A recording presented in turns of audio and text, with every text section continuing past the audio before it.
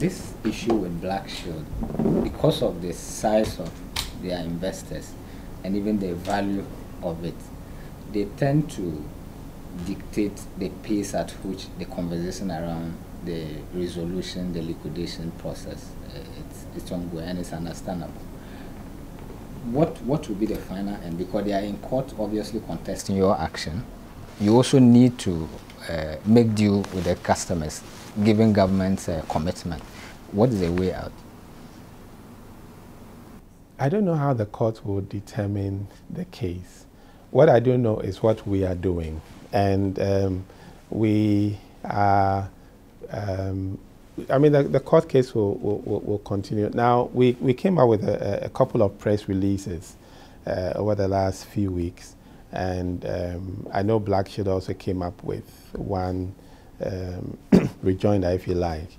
And in their statement, they indicated that they are supportive of the attempt by the SEC to ensure that their investors receive the government bailout. So in our subsequent press release, we also indicated that if indeed the Blackshield is supportive, then they must take concrete steps, you know, to ensure that there is no impediment or there is no further delay in their investors receiving government bailout. Because government bailout is proceeding on liquidation order and then validation of claims. Okay, so if you are telling us that you support the exercise, then it stands to reason that then take the steps that would ensure that you know, the claims are validated, and then there's also no impediment in the liquidation process, because I said that we are following the liquidation pathway. So that is the way it needs to go. Liquidation order secured, claims validated. Does that include withdrawing their case from court? Because without that, the order obviously, I wonder how the court is going to proceed in giving an order to for the Registrar General to liquidate a company which is contesting the revocation of its license. Yes, that's why I said that we said that if Blackshield is really committed to ensuring that their clients are able to participate in the government bailout without any further delay. Okay, and I'm choosing my words carefully, because any delay to that process could also impact the timing.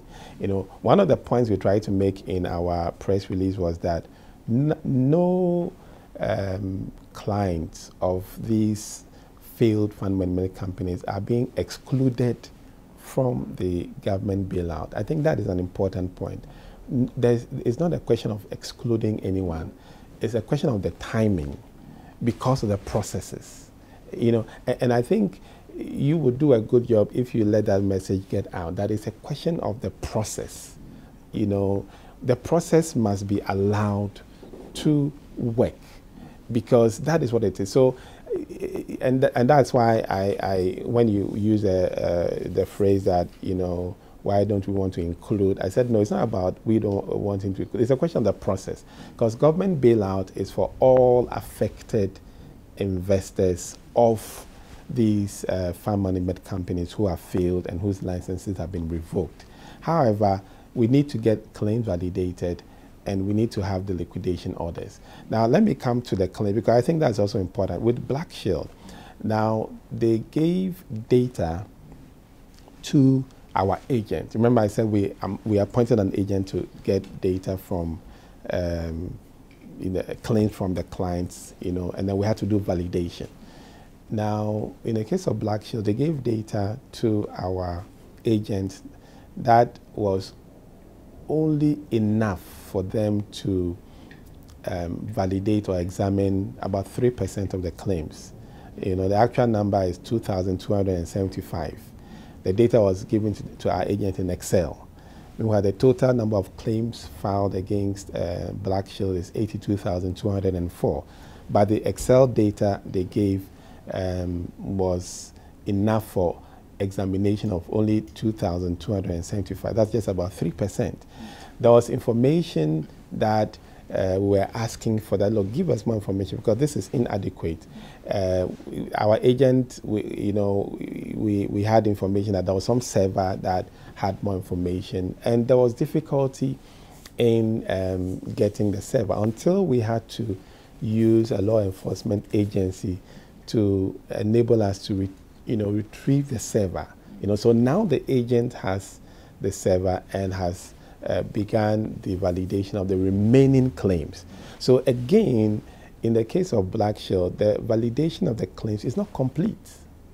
And it's not complete because we had only limited data submitted to our agent at the beginning of the process. When did you get the complete data through the law enforcement agency? Oh, I think in the middle of August. I can't remember the exact date, 18th or 19th. I can't remember. The middle of August is when we got the... This is also another impediment under your law, which has been cured by the BSDI to do with the banking sector. Because with the banks, once a license is revoked, the central bank takes over. So that's why I said that we are looking at beefing up the framework within our act. We have something, but someone said that the room of improvement is never full. In other words, you can always improve. So this particular revocation exercise has, of course, underscored the need for us to enhance the framework for resolving failed institutions in our act. So that is something that we are going to pursue, because I think your mind is coming to the fact that with the receiver, immediately the receiver is appointed, the receiver takes over the assets and liabilities of the entity and starts operating. But in the liquidation pathway, it is only after the court has granted the official liquidator the liquidation order, that's when they take over the assets and liabilities. We have a provision in our act which gives us the power to go for records, to search for records, to require records, to use the services of a law enforcement agency if we are not getting it. And that's what we did, because that's the power we have. So we have the power to ask for data. We have the power to go to premises and make copies of data. And so we use that power.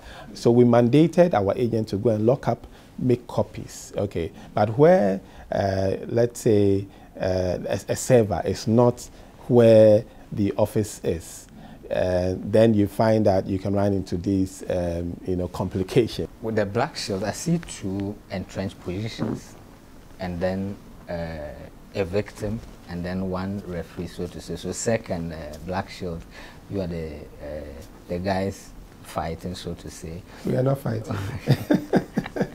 Okay. We are not. Yeah, but the customers or the investors at the end of the day are the beneficiaries or sufferers of the actions from the two of you. And the law court is the determinant of whatever decision will be taken. What should the customers do now? What should the law court do? I think we have made it clear that it's a question of time. You can't rush some of the legal processes. We've already made a lot of progress, like I'm saying, when it comes to securing the liquidation orders. I think what the clients, and it's not just Blackshield clients, yes, they may be in the majority because they represent about 84%, 83% of the total number of claimants. But all the other claimants where the liquidation orders have not been secured, all we are saying is that government has committed to providing you a bailout based on your validated claims. Okay. Today it is the turn of Mr. A or Mr. B. Tomorrow it will be your turn. So it's not like you are being denied. So it's not about a victim, kind of situation. What has happened is that government has made a very good decision to provide this bailout, okay? government is saying that let's have the claims validated. Let's get the liquidation orders, roll out the bailout package. It's a question of time. So no one should feel like they are being excluded. It's a question of where are we in the process. And I think I said earlier that for the 22 that the liquidation orders have been secured, the process is ongoing. This week, the official liquidator is meeting the clients. It's called the class meeting for investors, meeting them. After meeting them, the official liquidator is going to explain the processes, because if government is bailing out, you need to assign your interest or your claim to the government, because government is giving you the money, so government is taking your place.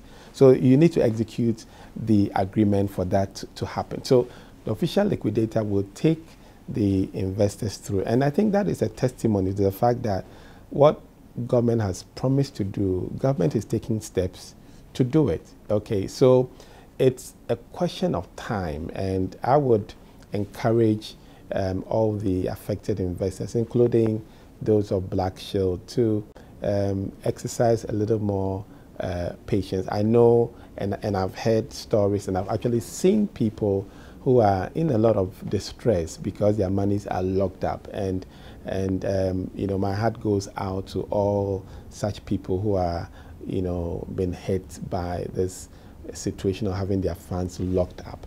And I'm just appealing that it's good to know government is stepping in.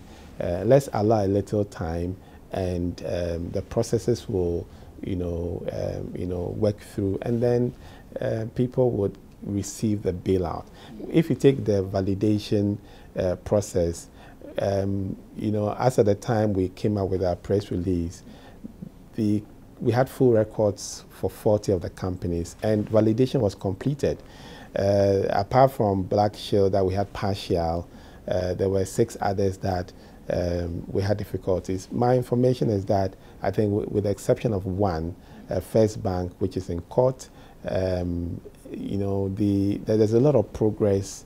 I think 2 or 3 are completed and 2 are ongoing. So the validation, we are working on it. And even the Blackshield, we've told the agent to accelerate the validation process. So we are taking the steps to complete the validation process. Unfortunately, legal vacation came in along the line, and so for August, September, you know, the courts generally they are not sitting. For the affected clients of these 22 firms, they will hopefully start receiving the bailout from next week, because when the official liquidator meets them this week and outlines the details, I'm aware that the official liquidator will provide a time frame within which they would you know, begin payment. Indeed, when she met the creditors last week,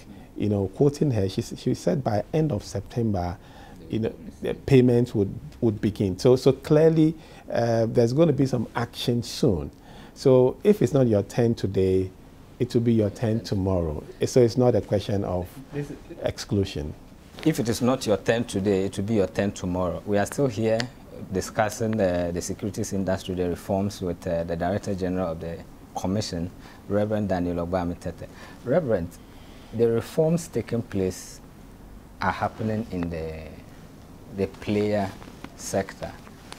Within the exchange, are there other reforms taking place? Because the impression or the conclusion from what is happening is that there were 1 or 2 defects or delays in taking certain decisions that led to where we are. A case in point is the issue of guarantee returns. I know very well it first came up around 2014, it was shelved, and then you had to take it up.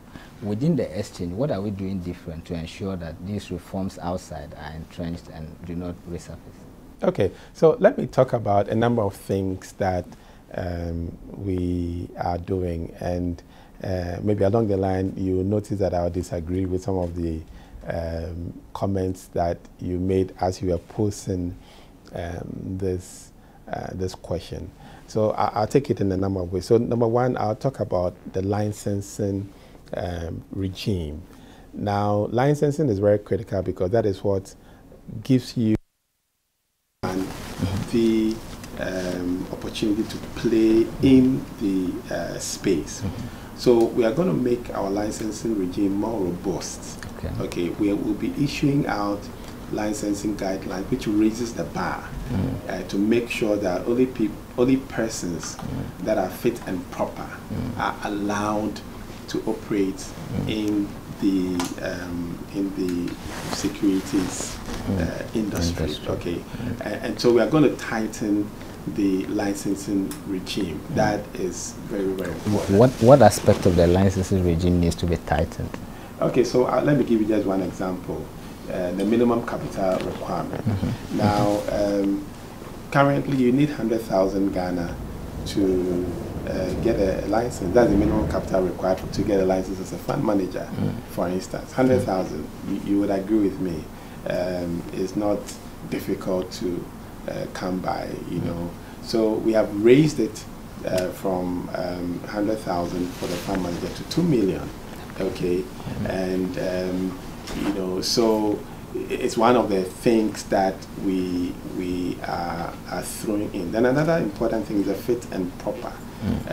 You know, we are going to be looking at the directors, and we have to approve that. I mean, hitherto we're not approving, you know, directors of these firms. So we are going to look at that. So that's what I mean by tightening. We want to make sure that fit and proper persons are operating, and then not every Tom, Dick, and Harry can just come in and get a license. So we are going to raise the bar so that things that you need to meet before you get a license are tightened. And we are going to have a framework that defines the issuance of licenses. So once we issue the licensing guidelines, I think there'll be more visibility on all the details in the licensing framework. But that is a key area because, you know, we're talking about farm and rare companies, we revoke their license. So it's about how you get a license in the first place. And of course, if you don't go by the principles or expectations that go with the license, then we will have to pull the plug and take the license back. So the license is one of them. Then we can talk about supervision. Okay, we do off-site and then on-site supervision, on-site and off-site supervision. And we are, again, tightening it. We are, for instance, introducing risk-based supervision framework. Now, we typically have been using compliance-based supervision framework, where we basically, it's like you have a checklist and you make sure that this is in place, that's in place, and all that. But a richer approach, which many jurisdictions are using, is a risk-based framework where you focus on where the you know, emerging risks are, so that your supervision is tailored and you're able to you know, pick the signals early, and then you take the you know, the action. So we are tightening the supervision framework. So that's another thing that we're doing. Then we're also embarking on a digitization program. Now, again, we currently run a very manual system, okay, receiving of the returns filed by the market operators, then analysis and all of that. And, you know, it's clear if you're running a manual process, efficiency will not be at the optimum level. Okay, so we have initiated a digitization program so that returns can be submitted to the commission digitally, and then the analytics can also you know, work you know towards greater efficiency you know, in the you know, the execution of our mandate. So we actually embarked on this project in 2018, but again, it's processes, because you need to go through a number of stages. But thankfully, we are close to, we had to get a consultant who had to come in. Before that, you had to go through a certain tender process. You know, all of that I talked about in the processes. But we are at the stage where we are going to do procurement, you know, so we are close. But ahead of that, our in-house IT team have been able to develop some interim solution that would enable or allow the market operators to submit information electronically. So it's an interim solution, and we're hoping to roll that out from the beginning of October. Okay, so that has to do with the digitization so returns for program. 20 next year against this year will go through this interim. Oh, the returns are submitted. They are quarterly submissions, they are monthly submissions, and then they are semi-annual, and then so it's all the returns. Now, whether it's monthly or quarterly, you can submit it electronically, and then it's easier. Okay, so that's on the digitization program. We're also coming up with guidelines, which will deal with the regulatory framework. And let me mention some of them. We're coming up with investment guidelines. Okay, now, one of the areas in the investment guidelines that we're about to issue deals with how fund managers can conduct themselves when it comes to related party transactions. Because it was evident from the exercise that we have done that a lot of the challenges came because of related party transactions. So fund manager A has this company, and then when they take the money from the client, they create an instrument. They'll call it structured finance, or call it commercial paper, or call it a debenture, call it something that has a capital market. And you know, when it comes to related party transactions, if you are not you know, being very professional, then you find that, you know, you do things that you follow the process, and so it's not surprising that a number of the assets of these fund management companies were at risk. So the investment guidelines that we're about to issue would deal with the issue of related party transaction, the process you must go through. It puts a limit, you know, on how much you can commit to related party transactions. How much are you looking at, the limit? Oh, I don't recall it offhand, but it will be in the investment guidelines, but a reasonable percentage. And let me also say that typically before we even issue guidelines, we do engagement with the market. So it's not like we are throwing something that is a surprise. So the figure in there is something that the market has seen. Okay. Does those guidelines, do they include the proportion of funds that can be invested in the credit you talked about earlier, that about 50% of 5 billion of the 8 billion that you saw earlier was invested in more or less given out as loans and all that? Does it clarify that issue too? It clarifies the underlying assets that you need to invest in. But maybe let me just clarify this for you. You know, when it comes to investment, you have a number of asset classes. Okay. If you take investing pension funds, the regulator has come up with some guidelines which says that pension funds cannot be invested in these asset classes. Okay, it's clear. When you take the collective investment schemes, you take mutual funds, you take unit trusts, there's an LI 1695. That also is clear on what asset classes or what investments cannot be included in the portfolio of the mutual funds or the unit trusts. Okay. But you find that in the asset management space, you can have an institution, you can have a high net worth that would engage a fund manager. Okay. Now we are saying that the job of the fund manager is to understand the expectations and then the risk profile of the investor, then create a portfolio, okay, that meets it. Now, if you are, let's say, a high net worth client and you have appetite for high risk investments, okay, no one should stop you. Okay, so one of the things we emphasize is that there has to be adequate disclosure, which wasn't the case, especially for the firms that have run into difficulty, because disclosure to the client as to where their money was going wasn't done. Now, you must let the client know that, okay, this is where the funds are going to be invested. If you take collective investment schemes, we have by law, you must have what is called a scheme particulars, which you specify the underlying investment. But you see, what some of the fund managers were doing, they were just promising returns without letting the clients know where they were going to invest. And then on the back of that, they take very risky decisions. So we are saying that there has to be disclosure. But if you are the asset owner, you are the high net, and you have the appetite for a certain kind of investment, as a regulator, I won't say that don't do that.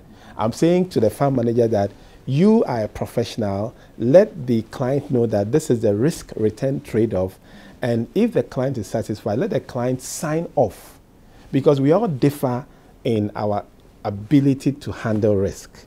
Okay, so we are emphasizing that one, there has to be disclosure, and then there has to be limits in terms of exposure to certain categories. So that's why, for instance, I mentioned that when it comes to related party transactions, we are limiting the exposure.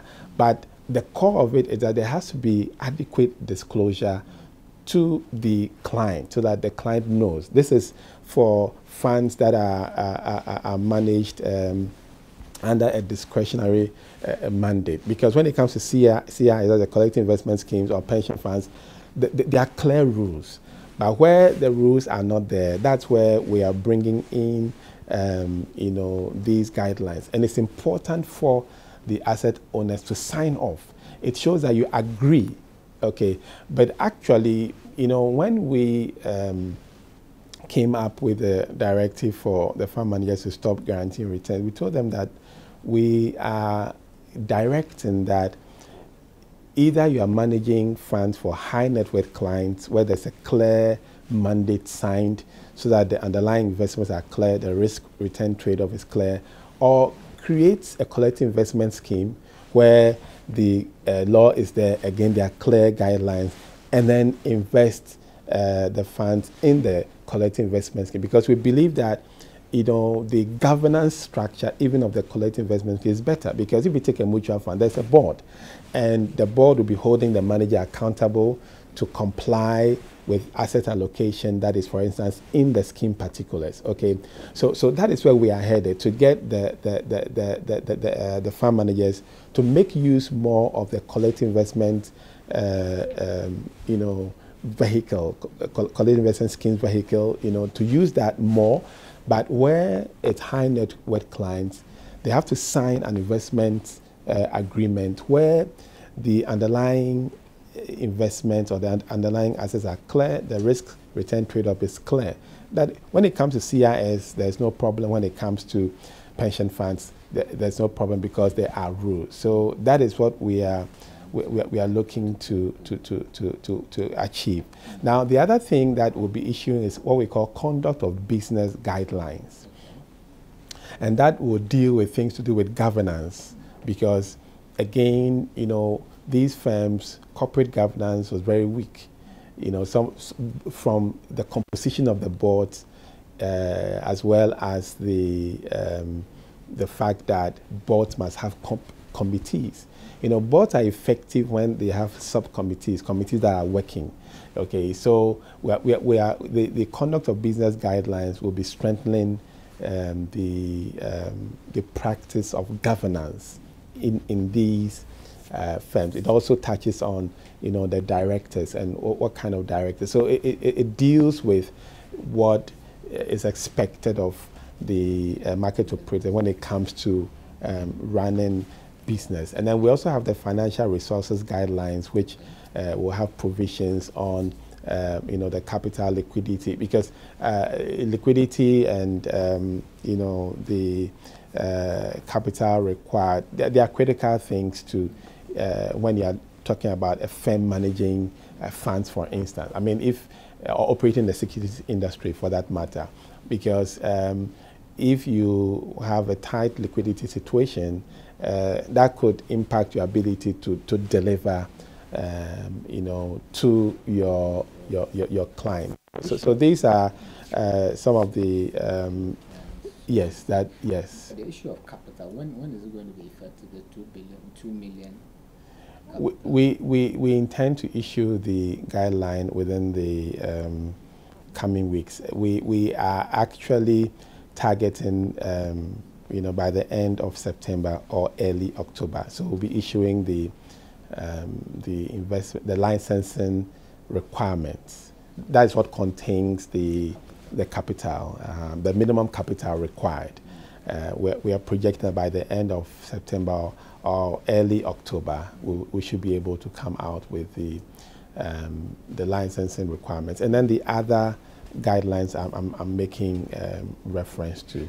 When it comes to the capital, do they have the existing companies, do they have a time frame? They would have a time frame. They would have a time frame. In what period? We would grant them up to the end of 2021 to meet up. But for those that are going to seek to come into the market, it will be immediate. In other words, if you are a prospective entrant into the securities industry, the new levels is what would apply. So effectively 1 year, 3 months for them to comply. Okay. Is this something you took the opinion of the industry, or what was their response? We actually again started this a while back. So we've done a lot of engagement with the industry. Actually, we even started when we engaged the the industry at 5 million, and then there was feedback from the industry to bring it lower. So there was a bit of back and forth, and then we've also engaged with other stakeholders. So we have done an extensive engagement. So it won't come to the market as a surprise. I think the market has been waiting for it, and we've had a few, if you like, issues that we've had to resolve. I wouldn't want to get into all the details, but we are at the point where we should be able to issue it this year. And like I said, we'll give the existing operators up to the end of 2021 to be fully compliant. How can a company capitalize? What will constitute capital under your requirements? Well, the details will be in the financial resources guideline. So, and again, that we also shared with the market. This very decision, the revocations of the license and then the aftermath and all that, one of the implications is political. It has political connotations, and this is an election year. You should be concerned that your institution its decision is having a political implications that could impact the government. Have you been worried by people or by yourself that this decision which I took in the wider interest of society is beginning to take a political dimension